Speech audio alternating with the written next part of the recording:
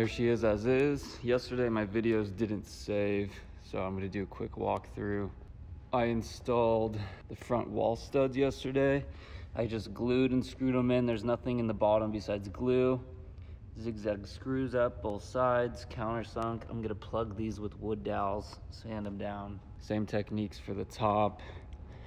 I've got wood jacks installed underneath now so that the wings are level. I've got my angle supports. I mean, this thing's not going anywhere. I did the back two on that side. I ran out of wood, so I got some more this morning. I got some sealant for the outside. I'm gonna seal coat the entire skeletal framing in this. And then after that, it's time to start putting up the cedar. But yeah, I mean, you shake this thing, it's not going anywhere. I'm very excited, very happy. It's not perfect, but I think it's structurally sound and it looks dope, and that's where we're at.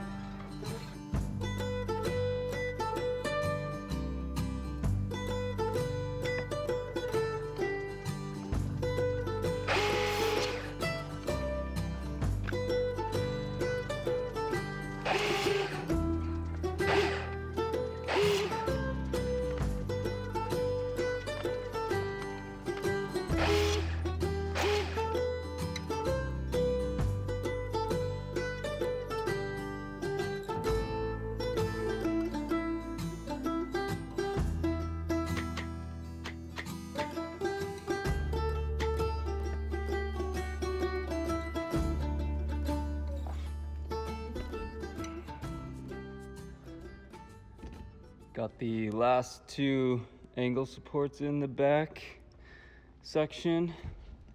Not perfect, but good enough. What I'm going to do now is I'm going to sand off any pencil marks, any dirt marks, and then I'm going to take this spar urethane, exterior water-based crystal clear satin. I'm gonna paint the entire structure so that it's water resistant, moisture resistant, mold resistant, all that jazz. And then once that's dry, this thing is ready for its cedar siding.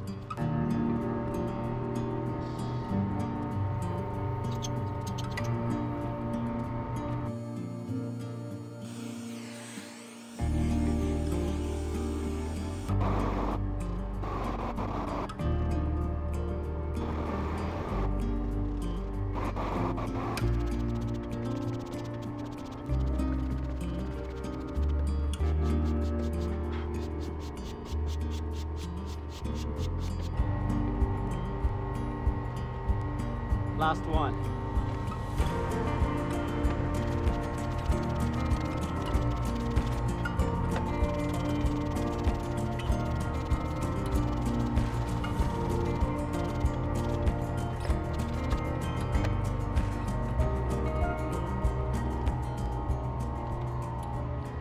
All right.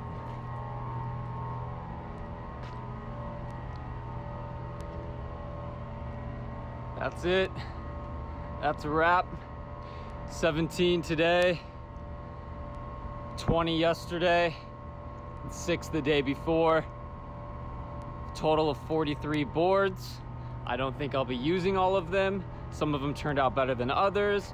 That way, you know, now I can get to pick and choose. Oh shit. Oh, sorry, I just spit on you a little bit. That's a wrap. California fires are going. It's oppressively hot out here. Again, this is day 3. I've been here since 7 a.m. I'm dripping sweat. I mean, look at my hands.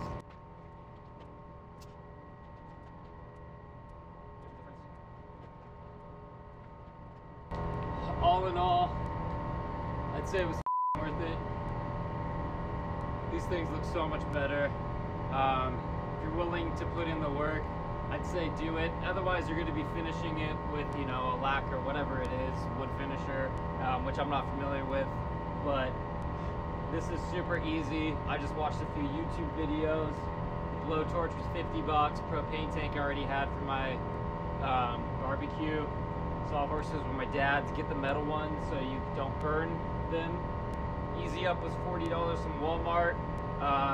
Use the spray bottle. I think it helps with warping as you're burning it, because when you burn the fibers on one side and the other side isn't being burned, the side that's burning will tighten, so it'll kind of curve the board up. Like imagine if you have burn scars, your skin tightens.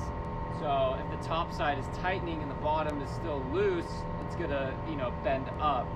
Apparently spraying it as you go, I don't know if you saw me, but I had a blowtorch over my shoulder and then I was spraying as I was burning so that it wouldn't get too hot and constrict too much. But they also said just let them sit for a couple days afterwards and they'll straighten back out.